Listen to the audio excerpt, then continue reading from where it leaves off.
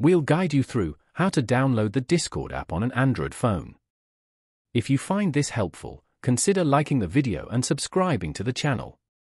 Start by opening up the Play Store app and clicking on the search icon at the bottom.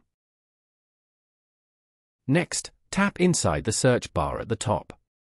When your keyboard appears on screen, type in Discord. From the search results, click on the Discord app to open up the app's page. From here, you can scroll down to see info about the app, such as customer reviews and ratings. Scroll back up and click on About this app. Go to the very bottom of the page to check if your phone is compatible with downloading the app. Once checked, scroll back up and tap the back arrow button in the top left corner. Now click on the blue Install button. The app will now start downloading to your phone. This may take several minutes, so hang tight. Once downloaded, the app will then be installed on your phone. An app icon will also be downloaded to your home screen for quick access. When the installation is complete, the Open button will be highlighted in blue.